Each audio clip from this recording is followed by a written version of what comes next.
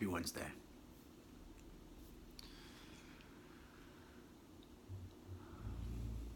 I feel a little anxious today for no particular reason.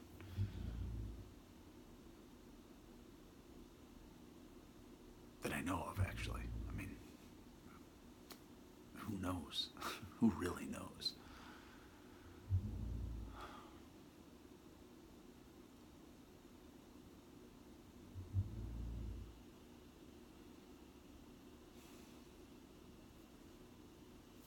Just do, be,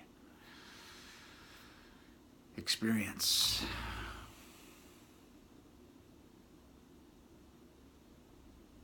Create.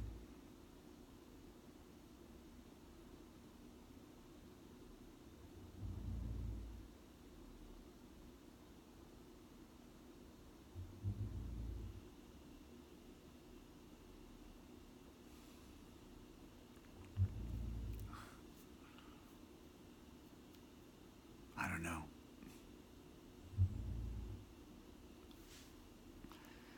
I say I don't know what my next move, in a sense, is, but I do know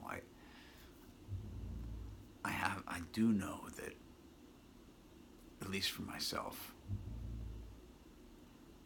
that all that glitters is not gold. That all the chasing after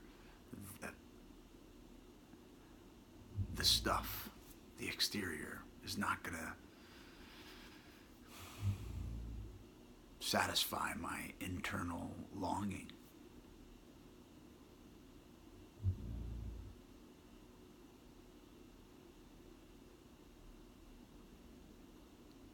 The connection with other human beings, my community.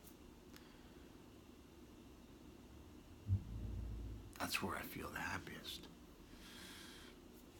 And I think we combat, as a society, the collective consciousness that is fed by governments and media and agenda to buy, consume,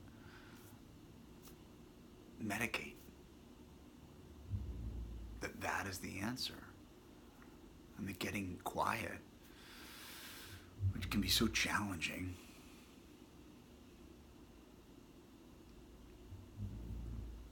but 10 times more or 100 times more satisfying. And we live in a society that we need to have outside things to take care of our basic needs, but it's gone a little awry. So I know I wrestle with that on a daily basis, because there are things that I want and I desire, and then I get confused, and I'm like, it's not gonna solve me. Turn back into me. And then sometimes the stuff or the facilities or the help that we need is still contingent on an exchange of currency that might not be trade, but it's currency in paper and money. And then it gets very convoluted and confusing, at least for me. If I want and desire outside help, because I think the slow journey of looking at self and being by yourself or meditating and all that stuff can happen on a solo journey, but sometimes we need help to get there, and sometimes that help demands a currency exchange or a trade. So what do we trade? What do we value versus just a piece of paper? I mean, I trade art sometimes. That's my currency, and it works well.